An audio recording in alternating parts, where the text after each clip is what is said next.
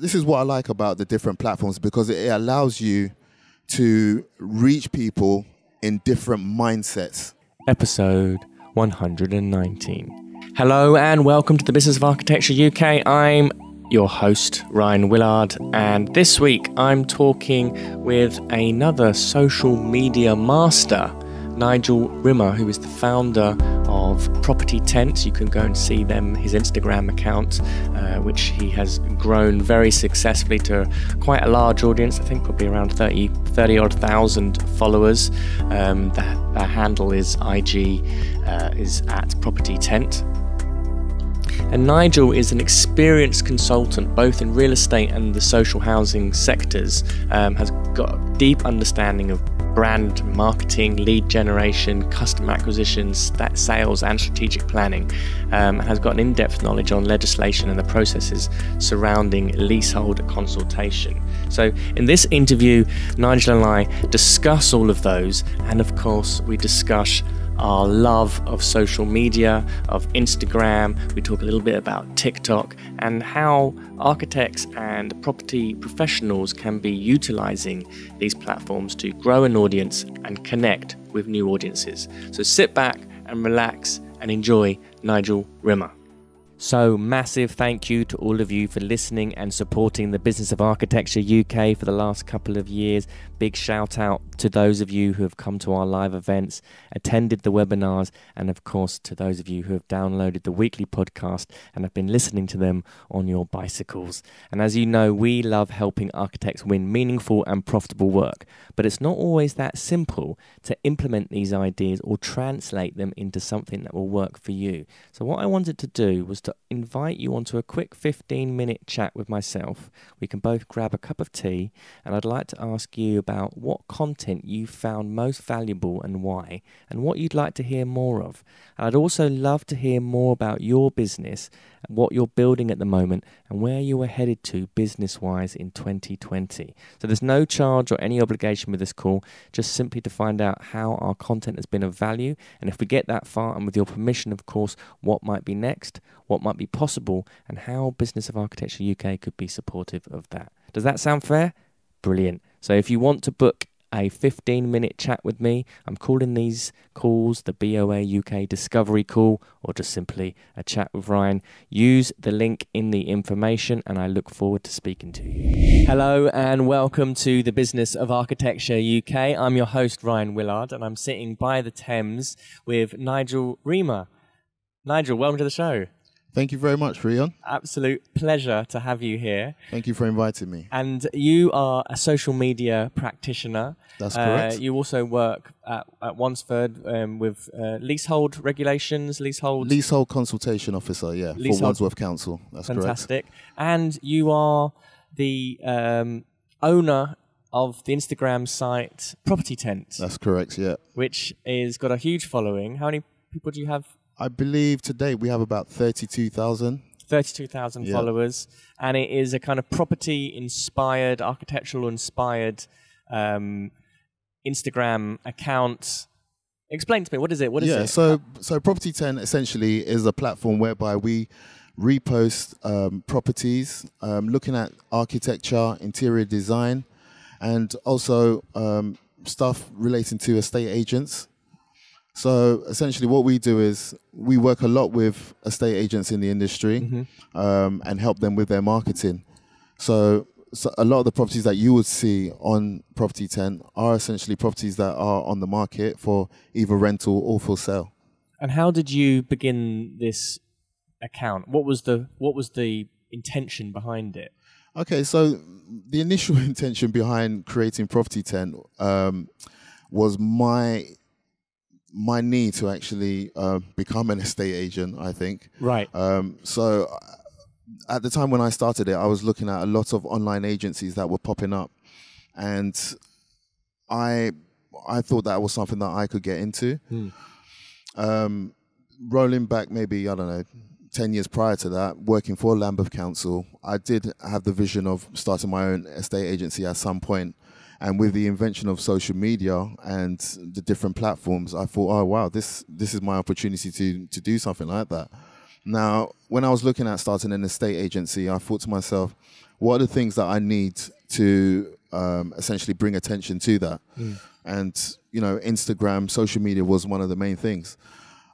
And because I wasn't too clued up in that industry, I thought to myself, rather than start off by just starting an agency, why don't I do it the other way around? Normally, people who start businesses will start the business first and then think about marketing and sales later. I thought, do it the other way around. Let's start with the marketing first.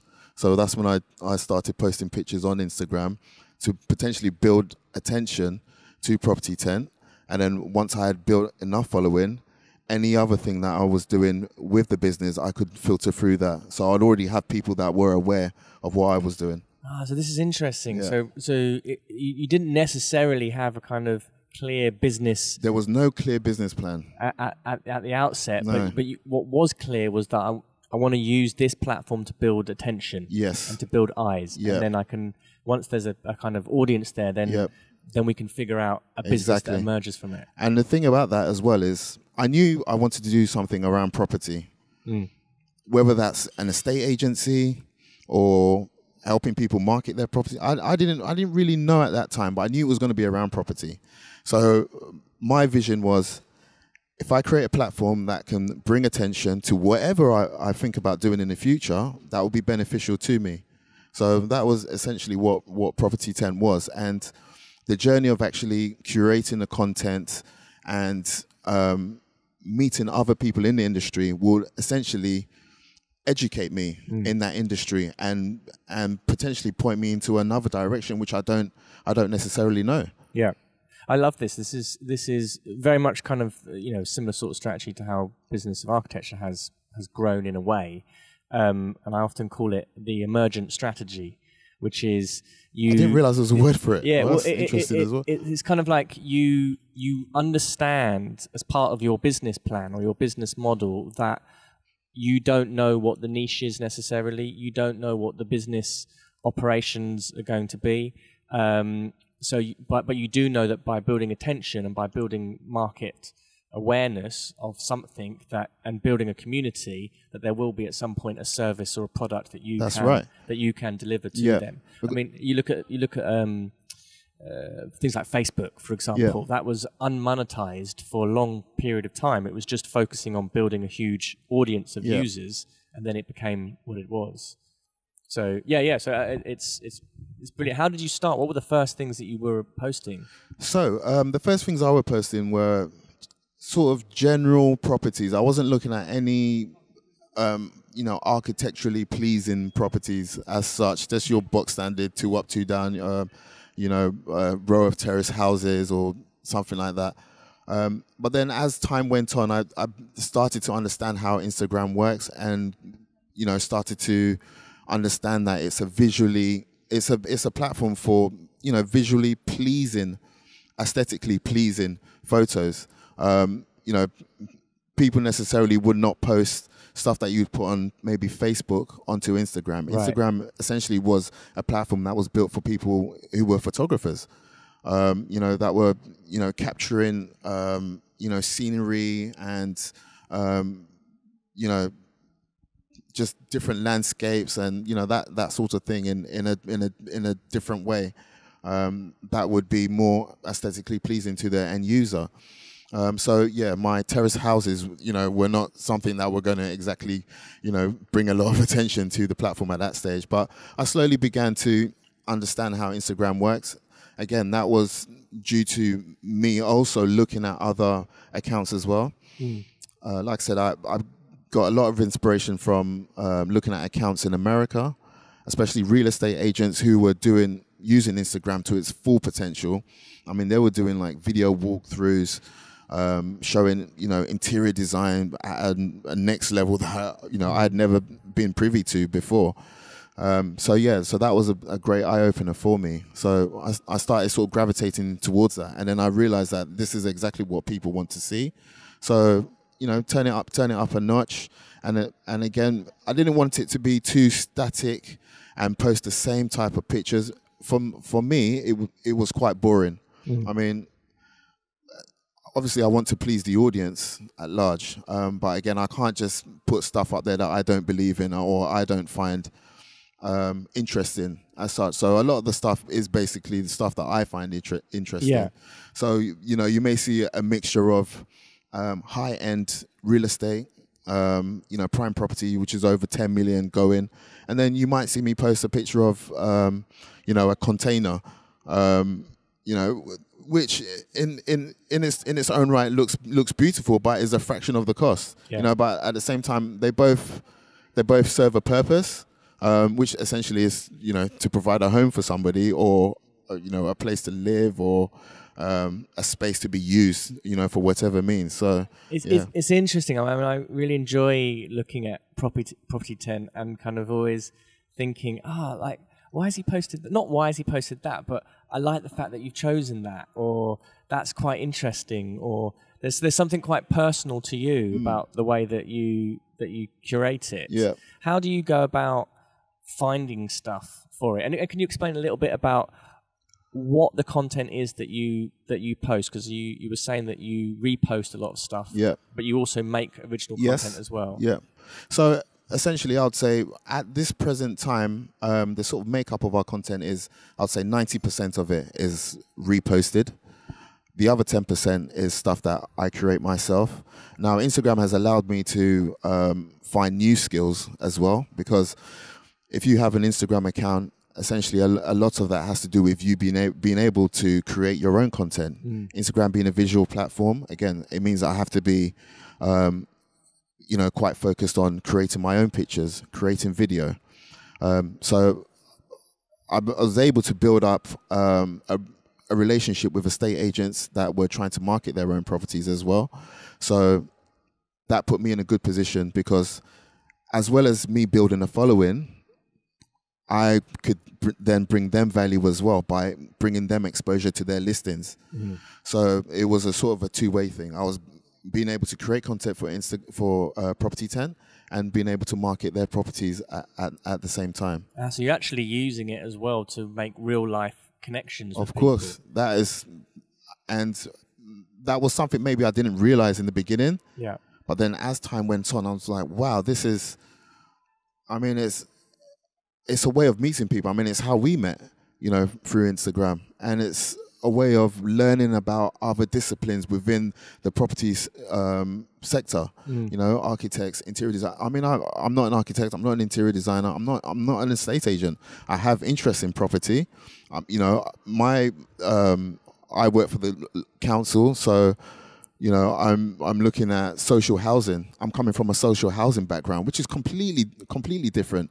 But what I love about it is that I get to see things from a different perspective that the people in the actual industry themselves may not see. I can put another spin on it and say, look, why don't you try it this way? Oh, I didn't think about it like that. Well, of course you didn't, because you're in your own zone. This is how you've done it. And I'm guilty of that as well, working for the council. You know, I think, why am I talking like that? It's something that I've been brought up with, and you know, this is how I've been molded. You know? Does the work you do at PropertyTent inform the work that you're doing at the council in any kind of way? Do the two ever meet? They do, in fact. They do. Okay, so again, this will be more for my my personal brand, which is something that I'm going to be really focusing on in the next coming months going forward. So what's the difference between a personal brand and PropertyTent? Okay, just for the audience if they don't know. Okay, so PropertyTent essentially is other people's content. Essentially, it's a marketing platform for real estate agents, for interior designers, for architects.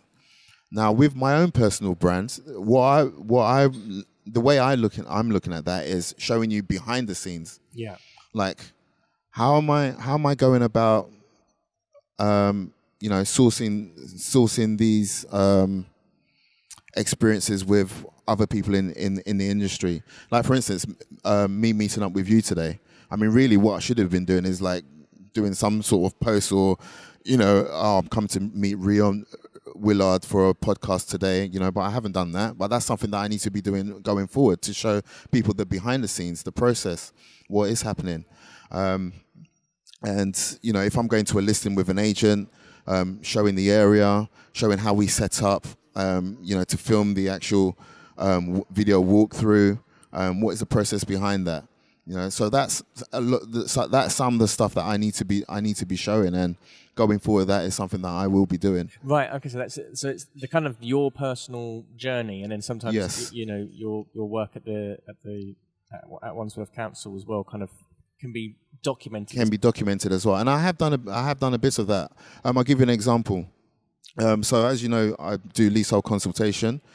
We have a major work section that deal with obviously major works, that's large scale refurbishments or repairs to council estates and blocks, and that could range from anything from maybe 500,000 to $1 million plus going. And then we have minor works which are normally undertaken to like maybe street properties, stuff like that. So we recently had a street property that was undergoing external decorations and repairs. And funny enough, this particular property, English Heritage, I believe it was. Right. I think the founder of the English Heritage lived in that property. And as part of the works, we were going to, decorate the external facade of the building, carry out concrete repairs, some rendering. And in that whole discussion with English Heritage as well, the founder of the National Trust lived in that property. Right, okay. So obviously they wanted to put a blue plaque on that building. Ah, I see. So after we'd undertaken the external decorations and repaired the building and done all the bits and bobs that we needed to do, they were going to do a presentation, and I think they wanted to coincide that with I think it was, I can't remember how many years, but an anniversary anyway, and I believe that's going to be this summer.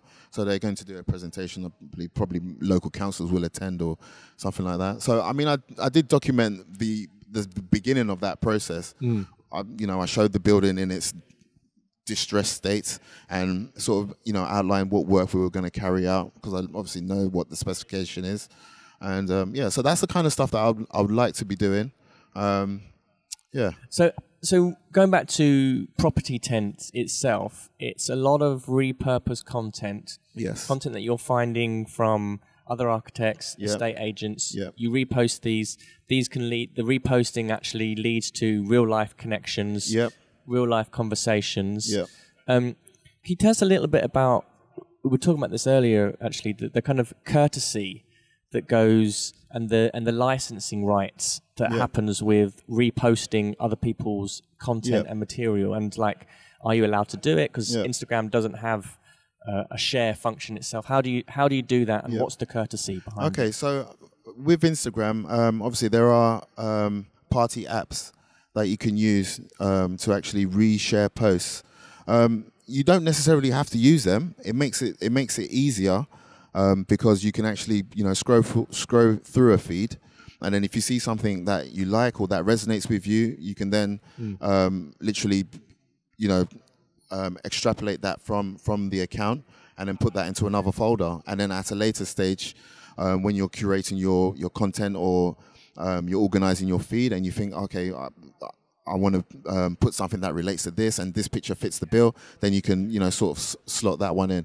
But one thing to sort of be mindful of, and it's something that I'm quite passionate about and very strict on, is ensuring that where you are using someone else's post, that you ensure that you credit them accordingly, so that they know, the person who's viewing the post knows where that particular post originated from, and it's common courtesy to do that. I mean, if I'm creating original content and I'm posting that out, I would expect the same thing as well.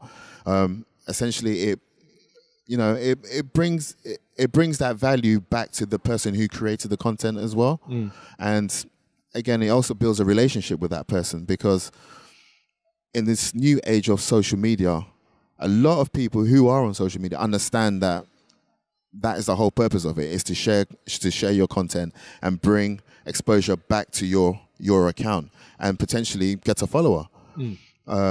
Because if you're posting something and it resonates with somebody, they will look at it, they'll see, who posted that? I want to see more of that, so they'll go into that account, if you have credited them properly, the person will be able to backtrack and find that person, and then potentially if they look at their feed and like what they see, they will potentially follow that person as well. That's how it works. Do you ever get slapped wrists or anyone saying please don't do this or don't share this? How do you deal with that? I mean, it's a simple conversation. I mean, if somebody contacts you and says that they don't want their post shared, I always point out, we've credited you on that post. Do you still want us to take it down? Yes, please. Okay, fair enough. We'll take it down.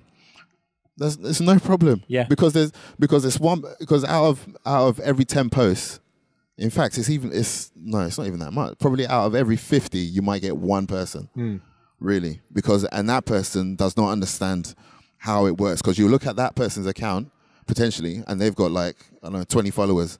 So they don't know. They don't know the game, and that's the reason why they've got 20 followers, because you're not allowing people to share your content. Yeah, it's interesting. I mean, I speak to photographers, and it's not dissimilar to what's happened in the music industry, where music has with the advent of Napster in the early 2000s, where file sharing and music just became something that was shared quite freely. Yeah.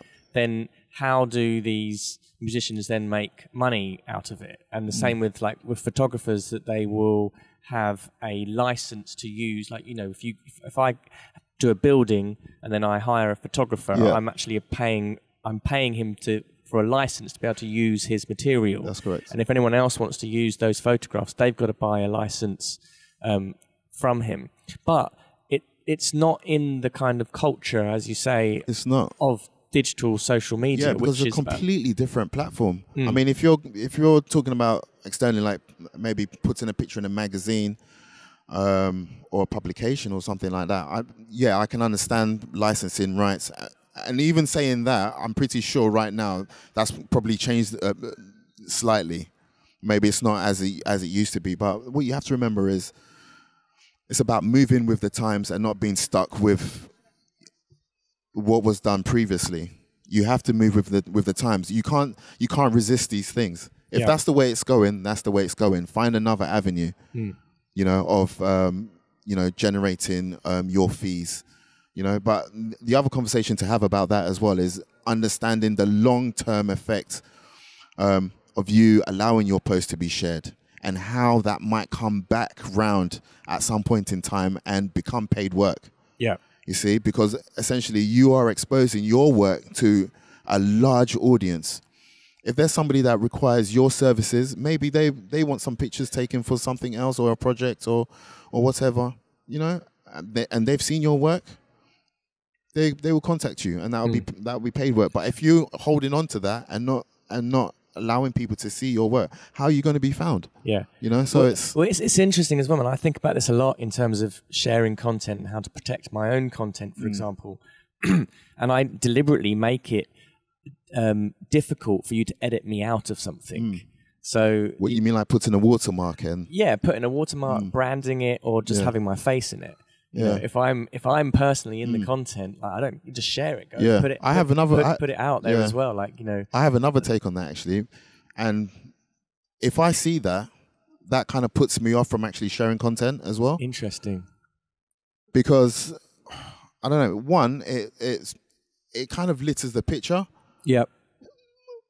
Itself. It just messes up the aesthetics of the picture, and it just doesn't. I wouldn't share a photo like that. I do notice that some people will put like a watermark on the corner. I mean, I tend to put if I do like a video for Business of Architecture, it will have like the website, a call to action on it. It's it's very clear, and the watermark will be in the corner, and it is.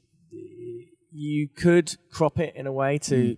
Well, that's the thing. People can, if they really wanted to, they could get rid of that. As well. So, I personally think it's unnecessary. However, I do understand why people do that at the same time as well. Well, that's interesting as well, because I hadn't necessarily considered that actually putting a watermark on it prevents it being shared. It does. I think so. So that's interesting to consider, because it does. I really, if you're putting out good content, it's going to come. People are going to find out. They come back to you anyway. Exactly. You don't need to, I don't need to stamp it. I don't think there's any need in doing that, to be honest with you. I mean, And I mean, content is it's a constant thing. I mean, that if you're holding on to one picture, it's like there are a million other things that are coming. Why hold on to that? Yeah. You know, put it out there, move on to the next thing. Well, so how do you curate stuff then? I mean, I'm getting the sense that you don't have like these kind of meticulous content planners like Monday, Wednesday, Tuesday. Here we post at 5 a.m. and this is what we're going to do and structure it out. Yeah. How do you do it? Like what? It's all. What's the word I'm going to use? Organically. I think is the word I'm going to use. Improvised. Yeah, improvised. Yeah. I just go on a whim, whatever I'm feeling that day, or sometimes as I'm posting stuff as well, you know, a theme might start to generate, and then you can latch onto that, and then I might shift that into the stories, and then make a story out of it. You know, so I think when you do it organically, people can actually feel that, as opposed to something that's been pre-planned. And well, no, that's what I was saying. Why I like what you post, because I can kind of get a sense of you're following something, you're following an interest. You're like, okay, I'm going to go and post these kind of crazy mechanisms. I'll give you an example. Yesterday, one of the agents from Sotheby's, he posted a picture of a mock Tudor mansion, and it was in Vancouver. And I looked at it and I thought, oh, that looks like, I don't know, somewhere in England. And as soon as I thought that, I thought, okay, right, I'm going to make a story out of this. I'm going to put it on stories, and I'm going to add a question sticker to it and say, can you guess where this is? I put Surrey and Vancouver. Just got it. Because you see, it's a simple thing like that. Yeah, and you're just creating engagement. I'm just creating engagement. Yeah. Because I know there's a lot of people that are going to look at that and think, oh, that's definitely Surrey. Yeah. You know. Yeah. You know, because Now I noticed that a lot about you. Yeah. Stuff. So you put questions, you use Yes. polls, you're trying to exactly. And you know, and there's this thing as well that I latched onto, and I should probably do it a bit more frequently, which is like mega mentions. Where I post content about different mansions from around the world, and I might say, look at this video, and then at the end of the video I'll say, can you guess the square footage of this mansion? That would be one question, and then you'll go into another one, and then I'll show you another video of a mansion, and then I'll say to you, can you guess the price of this mansion? And I'll give you an option, and that's the kind of thing brings engagement. People like that. I mean, it's escapism, you know, something different. When you're scrolling through your feed and you're looking at all these different pictures and stuff like that, sometimes it's nice for, you know, just have a little game, you know? And it brings people to your site. And I notice when I do that as well, you get more impressions, you know, you get people engaging with you more. So, I mean, that's the type of stuff that you need to be doing. And Instagram gives you all the tools to do that. You've got the question stickers, you know, you've got a whole range of things that you can be doing with. What I really like hearing you discuss is that I get the sense that this is you love it.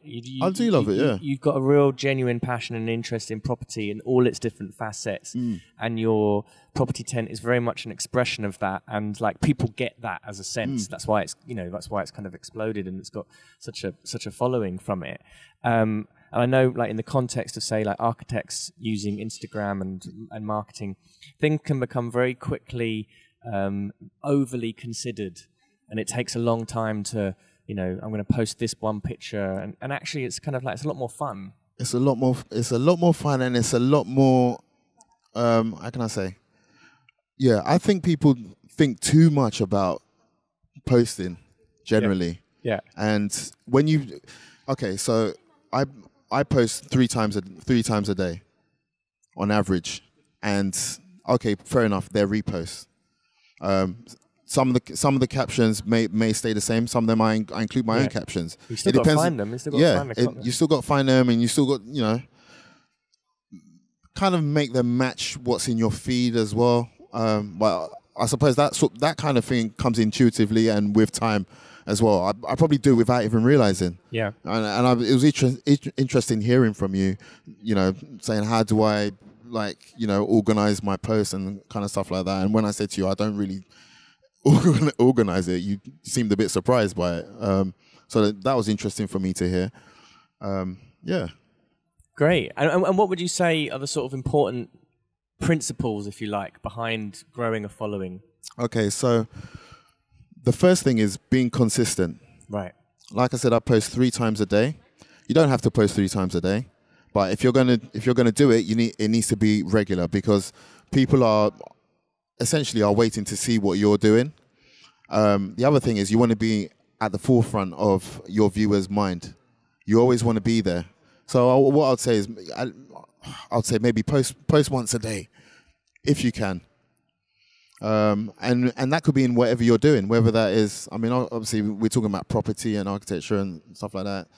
Yes, but in whatever your interests are, you can find content, whether or not that is your own or somebody else's, who you can bring attention to them as well, and potentially collaborate with them. There's no excuse for not being able to post. So that would be the first thing: consistency, being able to do it, regimented, and once a day. Yeah, and I guess if it's something you love doing, then it wouldn't seem like work, really. Yeah. So that would be the first thing. The second thing is, in the beginning, it's quite easy to respond to comments because you're not getting that many. So that's quite easy. But as you start growing a following, the comments start coming thick and fast. People start asking you more detailed questions about what you're posting and stuff like that. So sometimes that's when it's good to have a good relationship with the person the originator of the content, because there's 2 things you can do. The first thing is obviously respond to that comment if you know, if you can answer it, or even just liking it. I've seen a lot of accounts that don't even like, comments that I made, and that's so easy to do. You can just press like. That's it. It's done. You can just go through all of them and just and just like them. You want to go one step further and try and make a conversation. Again, this is what allows your engagement to go up. Yeah. Because ask them a question. Why did you like that? What did you find great about this post? What is your favorite thing in this post? Just create a conversation with them, and then they'll respond back to you, and then that's how it goes. And what happens is the algorithm, once it sees that there's people commenting on your post, then they start showing it to more people. So that's how it grows. So commenting on other posts is a huge factor. Well, this kind of goes into the idea of like being able to share stuff, because it's really the main thing about social media is that it is a conversation. It is a conversation, yeah. So like, you just want to better say, did you see this? It's literally like, did you see this? Have a look. What do you think? Yeah. And you kind of think about it like that. Exactly. Anything else? So that's responding to your own comments. Yeah. And like I said, if it was something you couldn't answer and you've built a relationship with the person who's the originator of that post, you can then reach out to them, or they can even jump in. Right. You see? And when they jump in on your post, that is, they're doing the work for you. Yeah. Essentially, it's engagement on your post. They're having a conversation with somebody else who's commented on and you're just seeing that conversation, and you have nothing to do with it. Brilliant. It's amazing. You can do that. So that's one aspect. Commenting on your own post. The other thing, which people forget to do, is engaging in the wider community. So engaging in other accounts and the stuff that they're doing. Okay, you want people to comment on your post. Yeah, that's all well and good. But what about you want people to comment on your post, but you don't want to comment on other people's? Right. There's something missing there. Yeah. If you want it to come back to you, you have to reach out. Scratch someone else's back, and then they'll scratch yours, kind of thing. So, and again, that's building rapport. Yeah. Building, engaging with another person, and potentially, that could lead to a collaboration, or they may go into your account and then end up following you, and then, It's interesting, because when we start looking at it like a conversation, when you're in a conversation with somebody, you don't think, what am I going to post? You don't plan out all the things you're going to say. You just go with it. You just go with it. Because even sometimes I even post stuff that I think, in the beginning, I used to post stuff that I would potentially think would do well. Yeah. Like, oh yeah, this will definitely do well. And then you get slapped in the face because for whatever reason, it doesn't do well. So you have to reverse that as well and think to yourself, do you know what? It's not always about what's really nice. It's about the conversation. Yeah. Sometimes you post something that's, it's like, what can people talk about? Okay, I didn't like that because of such and such. Again, you're generating a conversation. So that's another interesting way to look at it. It's not all about just posting what you think is going to do well. Yeah, well, normally when you think like that, it doesn't, like you say, exactly. It's not what you think. It's not what you think. Yeah. Does well. Are there any other platforms that you play with, that you're involved in? That you're all building? Of them. All of them. What are your sort of up and coming tips or ones that you're enjoying playing with at the moment? Okay. So the ones that I'm enjoying using at the moment, because the organic reach is just crazy. The first one I'll say is LinkedIn. Right. Yeah. LinkedIn. Again, this is what I like about the different platforms, because it allows you to reach people in different mindsets. Because the way somebody's mind is working when they're looking at Instagram, Facebook, Twitter, TikTok, LinkedIn, or even Snapchat is completely different. I mean, you could have the same content on each of those platforms, but approach it from a completely different angle. You see, I could post something on Instagram and ask somebody a question about, oh, look at the interior design, in this property, what do you think about it? And then again, I can go onto LinkedIn and then I could completely switch that up and then start talking about, wow, look how this interior designer has staged this property, with the potential for it being attractive to someone who's looking to buy it. Now, for a property developer, looking at that, they'll be saying, oh, okay, we've got this new development that's coming up. We like the way this interior designer is flexing here. Why don't we give them a look? And because LinkedIn is more about it's more business minded, you have a lot of CEOs, executive directors, people with actual influence in the actual companies that have the power to make decisions about that type of thing. Looking at it, so you can approach the content from a completely different angle. And then you have things like TikTok, for instance, which is the complete other spectrum, which is more like escapism. Yeah. It's like your naughty little brother, you can't bring anywhere. Yeah. So and we all need, as much as you hate him, you still, you like to have him because I'm a big TikTok lover, man. I am as well. Absolutely, it is the most addictive platform. It is. Like you can all of a sudden an hour's gone and you're like, trust me. Oh my God, I can't believe I spend an hour. What have I been looking at? Just scrolling up and down, looking at stuff. Yeah, I mean, it's an interesting platform, and I must admit, I have found people on TikTok, and then gone onto their Instagram account, to see the more serious side. Well, I say serious, but yeah, more serious than TikTok anyway. Side of that person, and then you get to see another side to that person, and I've seen it happen the other way as well. So there's a guy who I met through, I believe Sotheby's, and he deals in sort of currency exchange. When you have people who are purchasing properties from overseas, and potentially when you're purchasing a property that's worth, I don't know, £10 million, currency exchange comes into play here, because you can't just necessarily say, okay, do it on Tuesday. It's lose yourself. Yeah, exactly. So he kind of like facilitates the exchange of currency in that way.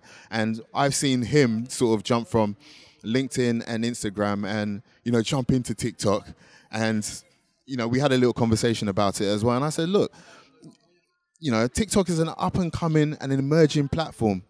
At the moment, people look at it and think, oh yeah, this is my 6-year-old, not 6-year-old, my 11-year-old is on it. It's not serious at all. But what you have to remember is that the same thing was said about Facebook.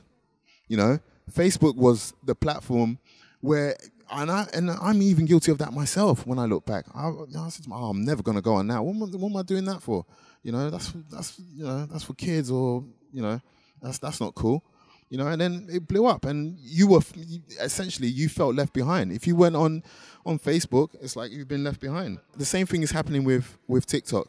And in fact, going back to Facebook has gone through a massive transition whereby even now, as a marketer on Facebook, if you're trying to market to your 18 to 34-year-olds, essentially there's a better platform to do that, which is Instagram. Yeah. Facebook, apparently, 50 going. If you're marketing to 50-year-olds and over, Facebook is the one. Interesting. Facebook is the one. That's really fascinating. It's mad. Your nan is on Facebook. Literally. So it's gone the other way. Yeah. From the youngsters being on it and it's not too cool. Now your nan's on it. Yeah. You know, so now it's not cool. So now what happens is people come off of that because it's not cool anymore because your nan's on it. Yeah. So now you go into the next platform, which was Instagram. Instagram has now been built up. I mean, Instagram's got over 1 billion users on it. Instagram is completely saturated with users. And in fact, I don't know if you've noticed, I know I certainly have, the reach on Instagram has slowly started to decline. Yeah. Because essentially what Instagram are doing now is lowering your reach so that they don't have to keep, they basically want to narrow your feed down so that they can start showing ads. So they want to push their ads. So that's the whole purpose of it. They build up the platform to a certain level. Once your feed becomes saturated, they have to limit it because there's too much content on there. They need to limit it so that your reach will go down and they'll start showing ads so that they can start selling ads.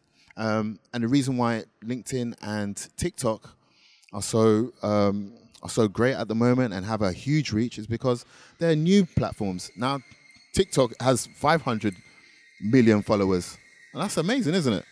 That is like... Well, I was saying to you earlier, like my sort of TikTok adventures has meant that I've grown an audience bigger than anything I have on Instagram as a single audience. I've got quite a lot of followers on lots of different platforms collectively, but within the space of a couple of months on TikTok, it's just blown up. It just blew up, and I got one video that got 750,000 views. And the funny, it's the most stupid video I've ever made, but bloody people dressed up as grannies on trolleys. But and the reason for that is, surprising or not, I'm still trying to get my head around it, but apparently there's not a lot of people creating content on TikTok, right? Which is why the reach is so large, because there's not a lot of content on there. So they show it to more people. You see, and it's important to consider, because, like you were saying about how you might go onto TikTok and you're like, oh, it's just full of like teenagers mucking around and making silly videos with their parents and whatever. There's no place for me as a business person to be here or doing this. But like you say, Instagram and Facebook were once those we had that idea. Exactly. And and if you're going in now and you're able to build audiences of going above that sort of 5K, 10K mark, right? Let it mature in a couple of years. Boom, that's your target audience right there. So 16-year-old Jimmy, at the age of 21, could potentially be a paying customer. Yeah, exactly. Exactly. That's the other thing. The audience grows as well as attract more mature audiences. Any other platforms that you're loving at the moment? So the main ones, obviously, LinkedIn, TikTok. I'm interested in actually getting into podcasting as well. So that's another conversation. I highly recommend it. I bet you do. highly recommend it. Yeah.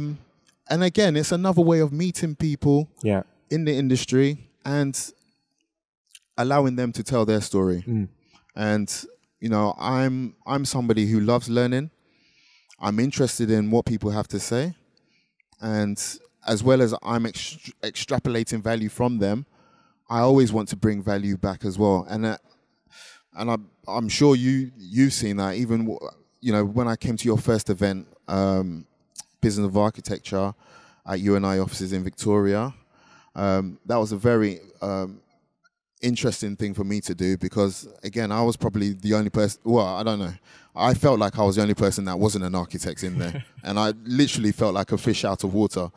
But I felt that that was something that I had to do, and I needed to be able to mix with people in those circles in order to understand how the architecture business works from a layperson. And again, like I said, even though I'm not trained as an architect or an interior designer or an estate agent or whatever, there is something that I can bring because I can see it from the consumer's lens.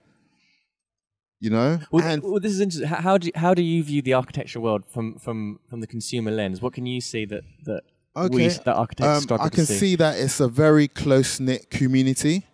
Very polite. And they're very precious about their work, and I believe, and I agree with that because, again, we had an earlier conversation about what it takes to become an architect and the amount of studying and effort you need to put into it, and I can understand. I have empathy, and I can understand exactly why architects feel that way or behave in that way. Because they've been they've been through it, and and essentially you guys are artists. You're essentially working off of a brief, working off of something that's not even there, and creating it and making it into something tangible that you can actually touch and look at. Something that's going to be around for years or be around forever. Realistically, architects, obviously you guys have a civic responsibility, and looking at that in the wider picture, anything that you create is going to essentially affect the area in which it's in. So there's a lot of thought that needs to go into what you guys do. And it's interesting. You have to deal with a lot of different sections as well. I know you guys deal with planning officers, and I bet you that is like pulling teeth, right? Yes. Yeah. Yes. You want to get architects riled up, start talking about planning. Yeah. And another interesting thing as well, coming back to what I was talking about, being able to go into another or see it from another person's perspective. Yeah. And you made another point in one of your, podcasts or content, and he was talking about architects. Actually, I don't know, an architect being in a planning department or going, because a planning officer is not necessarily going to know what constraints or, what problems an architect is facing, and they cannot serve them correctly in that way. But if an architect who has been practicing for a period of time then goes on to become a planning officer in whatever aspect, they have a different perspective. They have, do you see what I mean? They can explain it to another planning officer and say, "Oh, hold on a minute, these guys are, are working on us, different constraints. I understand where he's coming from here, and and it potentially could make that whole process much smoother. Yeah, and that works for everything, not just a planning officer in an architect in a planning department. It works for everything. Yeah, totally. Which is why I'm saying, me as a layperson, being able to see certain things from a different angle as well, and which is where the marketing side of things comes into it. Love it. So what's next for PropertyTent? So the next thing for PropertyTent essentially is starting off the podcast. And again, like the way I've been curating content for PropertyTent, it's going to go along the same kind of lines. Essentially, I'm not going to narrow down on a niche within property. I'm going to talk to everybody. Everybody that has something to do with property, I want to approach it from that angle so you can see, how they got to where they were, what their constraints are, the things that they do in their daily work. Stuff like things that the audience will find interesting and can obtain value from. It's at the early stages. I don't know. I haven't got a name. Haven't got any artwork. Haven't got anything. So I've got all the gear and no idea, basically. I literally got all the stuff, but love it. Yeah. Love it. And then obviously the other side of it, again, I'm going to concentrate on my personal branding And that will tie in with the podcast as well, because a lot of that is going to be sort of me. And I don't think it's going to be called PropertyTent or it's going to be an extension of that, I think. So great. Yeah. Nigel, I think that's a perfect place to wrap up there. Thank you so much for your passion and enthusiasm and your expertise. And I look forward to consuming more of your content. Thank you. Excellent. Thank you very much. And that's a wrap. Thank you so much for listening. And don't forget to book your 15-minute chat with me by using the link in the information. I look forward to speaking with you. The views expressed on this show by my guests do not represent those of the host, and I make no representation, promise, guarantee, pledge, warranty, contract bond, or commitment except to help you be unstoppable.